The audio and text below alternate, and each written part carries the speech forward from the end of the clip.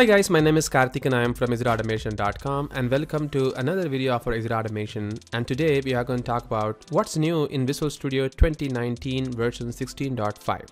There have been many releases happened in Visual Studio since 2019 being released, but this version 16.5 has got some of the new feature which has been one of the most awaited requests by the community, and Microsoft has addressed this. So some of the new features that we are going to be discussing in this particular video, or maybe the top 4 features which I really like the most in Visual Studio, or the one that we'll be discussing in this video.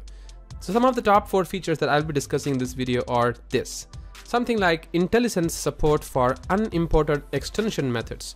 So all these days, in order to use an extension method, if you don't really import the namespace, the extension method will never be displayed for you in Visual Studio. But this time Visual Studio has added support for the unimported extension methods as well.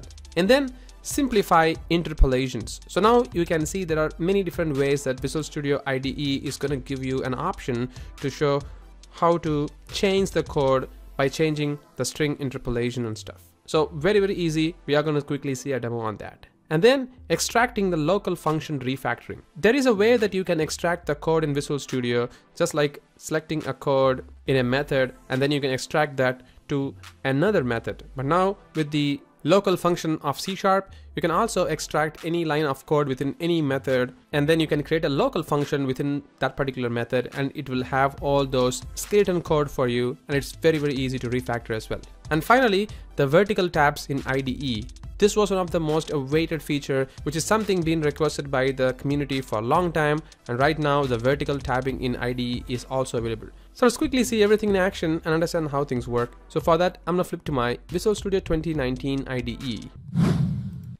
So I'm gonna open my Visual Studio 2019, which I just updated. And I'm gonna open one of the projects which I have been using for my Udemy courses for advanced framework development and stuff. So the first feature is going to be the extension methods we can call without importing the namespaces. I can quickly show you the current behavior of your IDE before the feature is being released. So if I go to any one of the pages, you can see that I have something called as a getLinkText. So this is basically an extension method. As you can see, there is an extensions prefix on the string in the tooltip bar. So this is basically an extension method. So if I remove this extension from the namespace over here, this is going to show you an error message, something like this.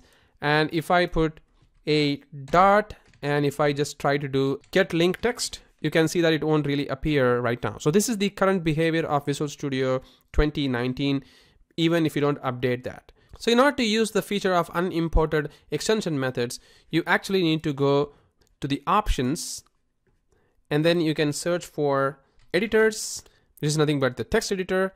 And then you can go all the way to the C#, and then in the IntelliSense you have an option called as show items from unimported namespace, and this is currently in an experimental stage. So basically this is still in experimental stage, but it really works like how we really expect. But there are some other extension methods being displayed even if you try to use the extension method within a property, which is kind of crazy for now, but since it is experimental, it is still acceptable. So I'm just gonna check this box. I'm gonna hit OK. And now if I just try to type the get, and you can see that there are many different extension methods are coming in, and these are coming from my project. So the getLinkText comes in here, and I have not even imported the namespace, as you can see, and this is currently working without any problem. So this is the first feature which I was talking about. Very handy and very useful. Even if you don't really import a namespace, it's going to be available for you. And this is one thing which was something missing in Visual Studio for a pretty long time right now. And the next operation is the simplifying the interpolation. So there have been days that we have been banging our head like how to write the string interpolation with new features just introduced in C# in all these releases. So in order to simplify that, Microsoft has even removed the pain for us in terms of how we can perform the string interpolations and the interpolation as a whole.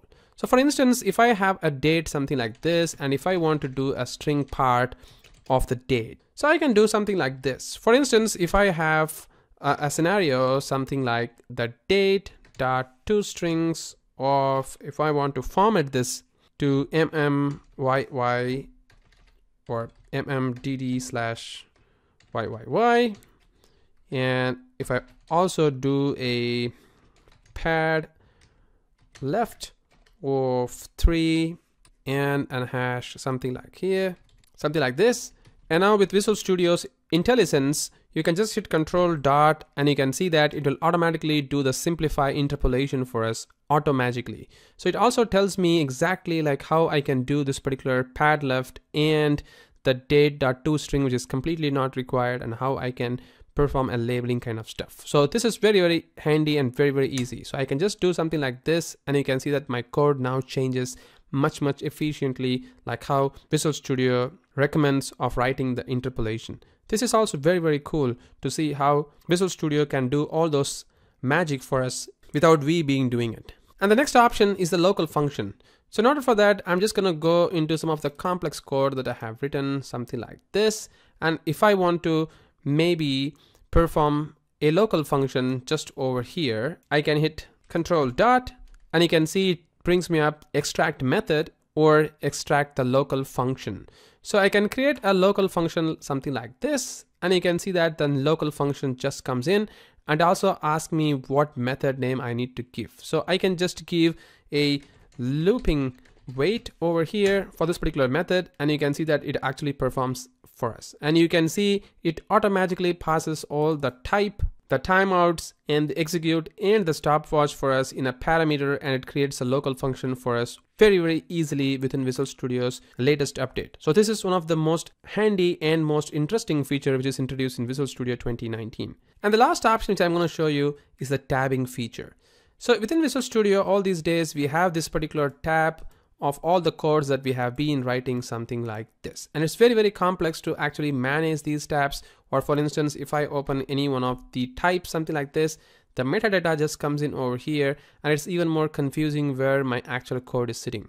So in order for that to eradicate, now Microsoft has come up with a more intelligent way with a community request, like how you can place the tab. So for instance, if I'm a right-hander guy, then I can place my tab on the right side or on the left side, something like this. And you can see all my tabs come in. And even more fantastic option in here is you can also see that the class names or the CS files are grouped based on a project. So cross-platform EA test has these files and it's been grouped for this particular project. The EA Auto Framework project is actually has these two files been opened and they are grouped something like this. This is also very, very handy because now I can easily navigate to all these class file name just using their name, something like this. I can also pin pretty much like how we did earlier with Visual Studio's tabbing feature. And also we can do other options. So you can just hit this tab options, something like that. And you can see you can alphabetically sort the tab or most recently opened tab first or most recently opened tab last. And you can group them if you want, and you can also preview the selected files in a find result and stuff. So these are some of the most interesting options which is released by Microsoft in Visual Studio 2019 version 16.5.